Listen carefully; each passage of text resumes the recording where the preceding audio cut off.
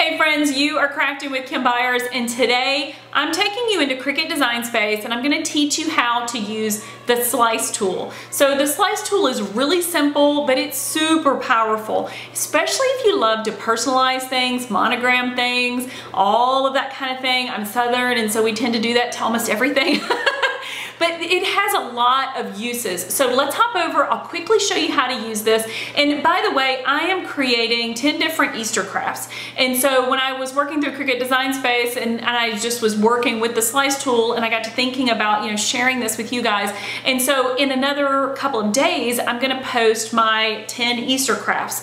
So I would love for you to come back and check out that video when it's live. And so if you haven't already, make sure you hit that subscribe button so you don't miss anything. And I am gonna put a link up above to all my other Cricut Design Space tutorials. So if you are new to Cricut, or if you just need a refresher, make sure and check out some of those videos.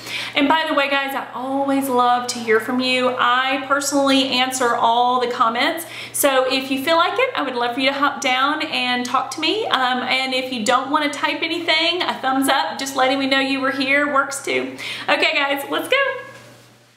Okay, so here we are in Cricut Design Space, and so we are going to walk through 4 different ideas for the slice tool. So this is, again, an easy tool within Cricut Design Space, but a very, very powerful one. So I have 4 different bunnies. Because I'm doing these Easter projects, I thought I'll stick with one type of image, and then I'll show you how to work with each one of those. So we have a single cut, single color bunny. Next, we have a multiple color, multiple cut bunny, but it still has a very large area. For the third bunny, we have multiple colors and multiple cuts and no large areas. So there's lots of little tiny things going on here. Beautiful, but a little more complex. And then finally, for our fourth bunny, we have another single cut, single color. But what we're going to do is we are going to knock out something or slice out something from it that is much more intricate. So we're going to slice out lettering.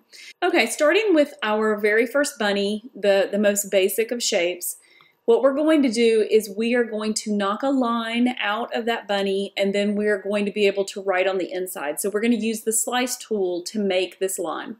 So all you need to do is go over into shapes, and you can choose any shape you want for this. I want something long and thin, so we're going to use this particular shape, and I'm just going to turn it on its side.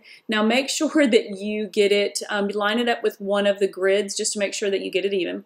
And if you pull it back a little bit, you're going to see this lock tool. We're going to unlock that, and then we're going to pull it down. And you can make this as large or small as you want to. I may make it a little bit larger. And then I'm just going to make sure that it's over the area that I want to knock out. So then what you need to do is you use your layers panel, and you click on the bunny, and then you can, and you look at this, you can see by my grid that it's not perfectly straight. So let's fix that. That would not be good. Okay, so we click on the bunny, we use our shift key, and we click on that arrow. Then you go down to slice, and we slice that out. It flashes, you see how it flashed? And so then you can click on this top layer and delete that. And now you're like, oh wow, it looks like a stripe. If you look over into layers, you see that there is a basic cut there. So I'm just gonna delete that basic cut. And then I'm also going to delete this cut. So basically what it does is it doesn't delete everything immediately. It simply cuts everything into pieces, and then it's up to you to remove the elements that you don't want. So now I have this nice open area here to add a name. Very fun, right? Okay, so for the next bunny, for bunny number 2, which is multiple colors with a large area, we're going to take that bunny, and then we can go over into shapes again, and you can do the same type of shape. You could do hearts, you could do scallops, you could do anything. For the ease of today, I'm just going to choose a circle. We're just going to make this super easy. I'm going to pull that over the top of my bunny, and then you can make that as large or as small as you want. And so I'm going to have a fairly large, okay, so now I'm going to grab my bunny, and I'm going to grab my circle, and I go down to slice tool, and it's gray. Why is it gray? Okay, so this is something that gets a lot of people confused when they're using the slice tool. The slice tool will only work when you have 2 layers highlighted. So if you have clicked on your bunny, which is grouped, you know, I brought it in from Cricut Design Space, so it's grouped, you need to click off of it, go over into your layers panel. Let's just make sure I'm in the right bunnies. Okay, so I am. So this is my bunny. So when I'm clicking on this particular cut, you see that I'm not clicking on the flowers. And then I want to only go and click on that circle that I created. So it's all the way back up at the top. So use your shift key and just click on that circle. Okay, so those are the only 2 things. Now when you look at your slice tool, it's available because you only have 2 things highlighted. So we hit slice, it blinks, and so now they're in pieces. So I can click on that black slice that I did, delete that. I can click on this coral slice and delete that, and I'm left with a very darling bunny with a hole in it.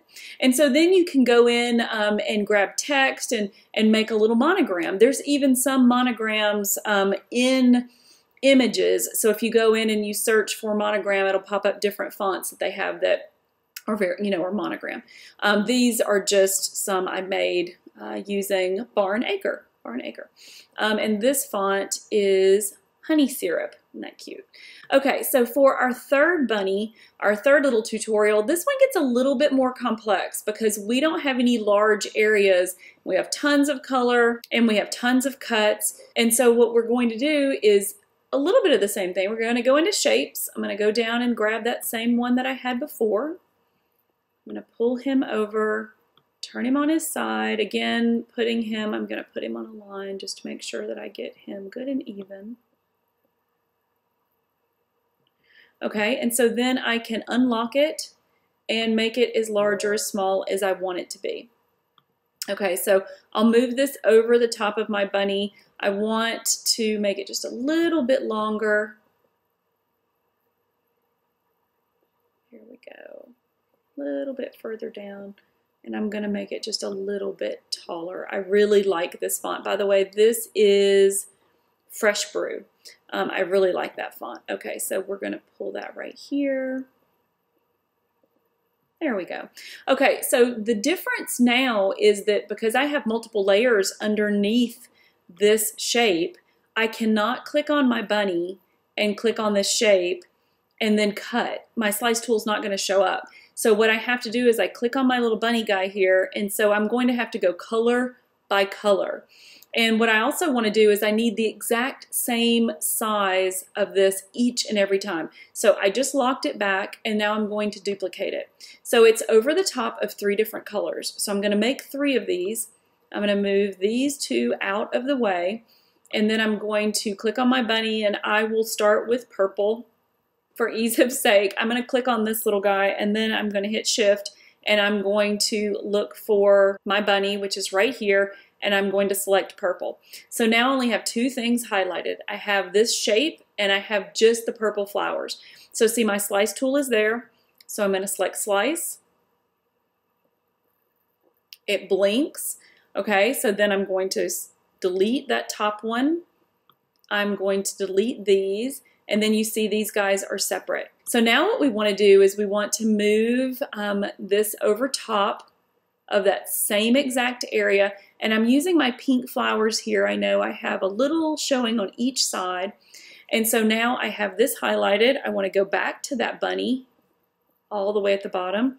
And I'm going to select my pink.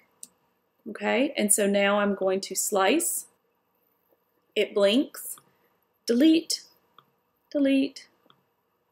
And then the slice in here, delete. And so then I would do the same with the green. And so then it would give me this nice open area that I could go in and type in with this Fresh Brew. I liked this font because it also had knockouts in it already. So that's really cool. I'm really loving this design, and I'm actually going to make that into something for my sweet little niece. Okay, and so the fourth thing I want to show you is how to knock out text. So if you have this darling little bunny and you want to put something inside of it, you want to put a child's name or you want to put Happy Easter, you can do that. So you would just go over into text and you would type, you know, happy, right? And we would bring happy over, and then what we could do is we could lay it on top of the bunny, and if you wanted to, use the curve tool, you know, curve out the word happy, rotate it a bit, move it into the back of the bunny, and then do the same with Easter. Now I manipulated these just a little bit because I wanted the Y to be higher and that kind of thing, so I literally put HAP in a box, and then so if you click on this, I put HAPP in a box, the Y is in a box by itself, and then EAS, and then TER, because I wanted them to curve and sort of, you know, move with the shape of the bunny.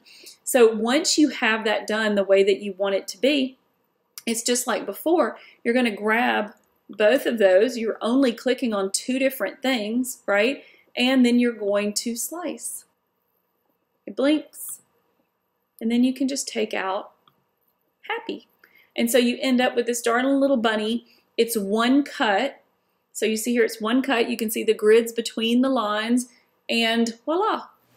Okay, so what did you think? That was really easy to use. You could use it for all sorts of things. You can make any image or any shape into a monogram if you want to, and you can also use them to personalize. So I hope the tips on like what kind of images to choose and that kind of thing also helped. And don't forget to hop up and check out all the other videos in this playlist about how to use Cricut Design Space. And as always, if you guys have any questions about what we did today or questions about other things with your Cricut, I would love for you to leave them down below. I would love to help you craft with confidence and enjoy all the things. Okay guys, see you next time.